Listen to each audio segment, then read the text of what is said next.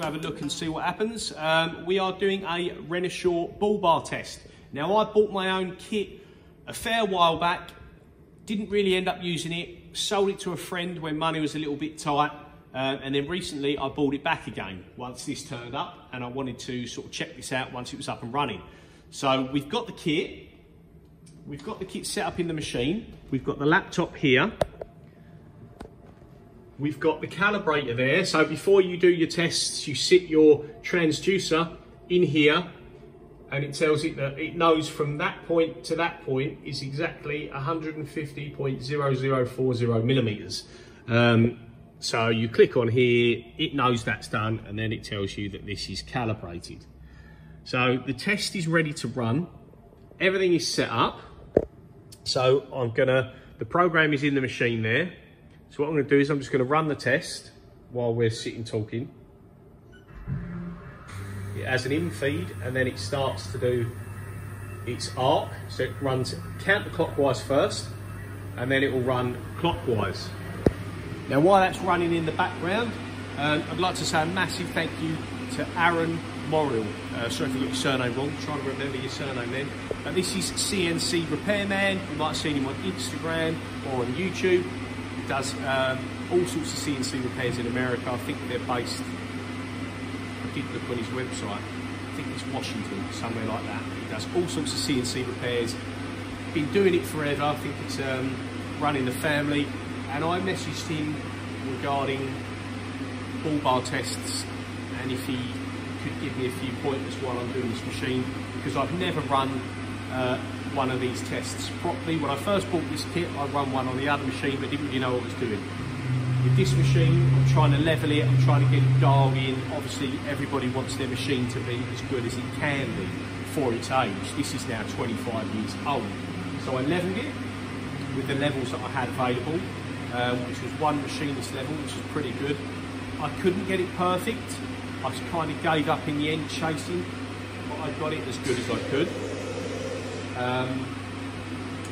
I've also been speaking to Aaron, and he's been telling me how to dial out errors that these tests show. So I've done this for pretty much a day and a half, whilst the other machine has been running, doing a job and doing some parts.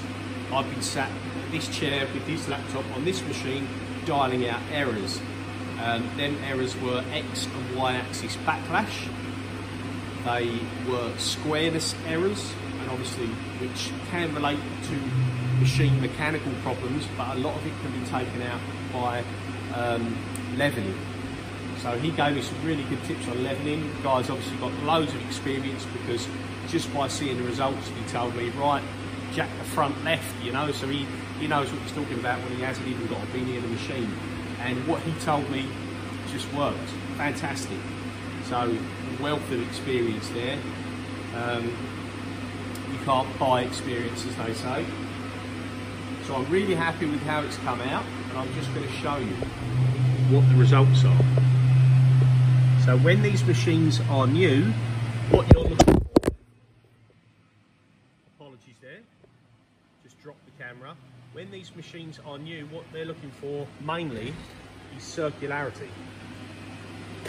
So I've got my book here from my VF3 which is sat here. That is a year 2000, and it has the actual original booklet with it. Now this has the results from the Ballbar test when the machine was new, and you'll see there the circularity was 0.0067 millimeters, so 6.7 microns, and this was in November, 7th of November 2000. And there's our test result there, and it shows you again length of the Ballbar, radius, best radius, X and Y, center, and it does actually have the tolerances that are allowed, parallelism, table movement, T-slot straightness, etc, etc. What else have we got there? Squareness, spindle sweep, spindle run out. So you've got them issues, but the Ballbar test is showing you and looking for circularity. Now unfortunately this VF3 didn't have the original booklet, even though I bought it from the original owner. They did inform me that a few years back they sold another Haas, I think it was a VF2, and accidentally gave that red file with all its original info, the parameters, etc., to the person who bought the other machine by mistake. And basically that was it, it was gone. So I didn't get anything with this machine. So okay, the Ballbar test has finished. That shows you the rough graph there, telling you the test summary of run 1 and run 2 is completed. So what we can do is we can go down here and just click on this for data analysis. It shows you in 10 micron divisions. That looks like a pretty good circle. And there we have got circularity on this machine of 7.3 microns. So this machine is almost as good for its circularity as that one was when it was brand new 22 years ago. This one's 25 years old. So well happy with that. We've also got a list there of our errors, and these ones are listed in the 5 top errors in the machine. So reversal spikes could be dialed out a little bit more. Reversal spikes in X, that one was Y, this one's X. Squareness of the machine, straightness in Y, and backlash. But you look at the backlash, 0.1 microns, 1.4 microns. I'm not going to get that dialed in any better than it already is. Now when you look at, for example, the squareness, you think, oh well, the machine's out of square, that's 15.3 microns over a metre distance. So when you're making small parts like this down here, obviously that squareness error is going to be next to nothing. We can go on to the next page. It shows you a little bit more information there. And then we can go to the table, which gives us the whole list of all the errors that the Ballbar test will pick up. Backlash, reversal spikes, lateral play. See, there's almost 0 lateral play. Cyclic errors, servo mismatch, 0.01 milliseconds. Scaling mismatch, 2.7 microns. So yeah, that I think is as good as I'm going to get. So we've got positional tolerance of 58 microns and our circularity of 7.3 microns. Now, I thought the positional tolerance means that if you've got a G54 datum of X0, Y0 and you want to do a hole 100 millimeters away, that this machine can only get that within an accuracy of 58 microns of that 100 mil, but evidently that's not how it works. And from Aaron as well, in America, CNC repairman, he said ignore the positional tolerance because it's kind of, nobody looks at that. That is not what you're going for. What you are gunning for, what you are aiming at is your circularity, your squareness, your servo mismatches and things like that. They're the ones you want to get dialed in, and the end result is good circularity of the machine. So he said, considering this machine is 25 years old, that is pretty much as good as it's ever going to get. And there's some machines that are new, brand spanking new, that are further out than this. So considering, with a bit of help from him and a bit of help from research online, that's the results I've got. I am very happy. Now I have machined a test part on here, which I'm going to show you. Now this is just obviously a little tiny aluminium block. Now you can see the finish there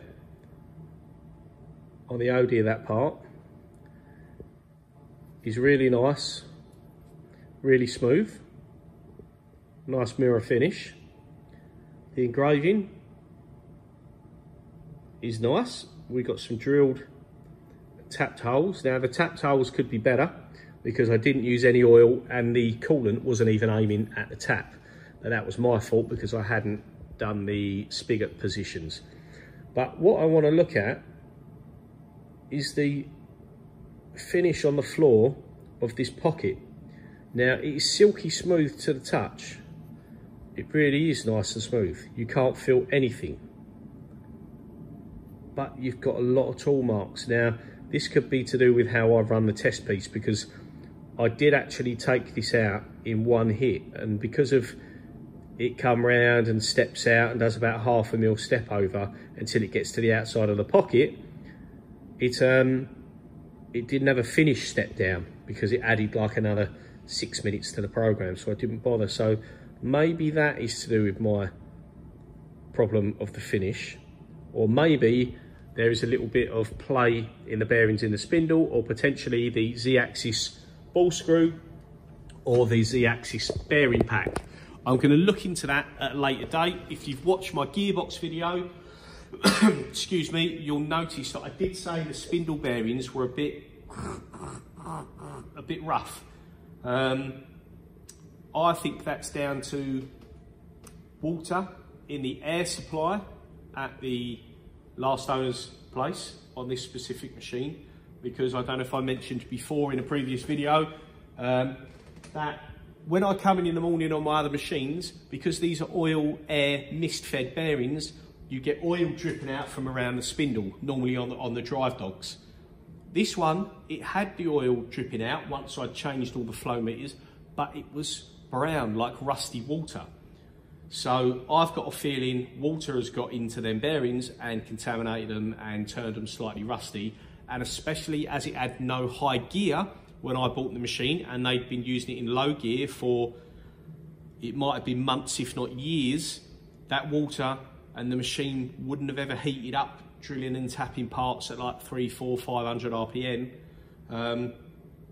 and it wouldn't have evaporated that water out of the oil. So that could potentially be where the damage has gone, and that may be to do with the surface finish error or issue that I've got here. But I'm more than happy to use it like that. It's just got a different appearance, you know. I prefer it with less of a tool mark on that, but it's still a good part. It's still smooth and it's still within tolerance size-wise. So yes, that's a quick video for you. Renishaw Ballbar test on the Haas VF3 completed, and circularity of, what were we, 7.3 microns. So I'm happy with that. Hope you enjoyed the little video. Please like and subscribe if you like the content. Cheers for watching, and we'll see you again soon.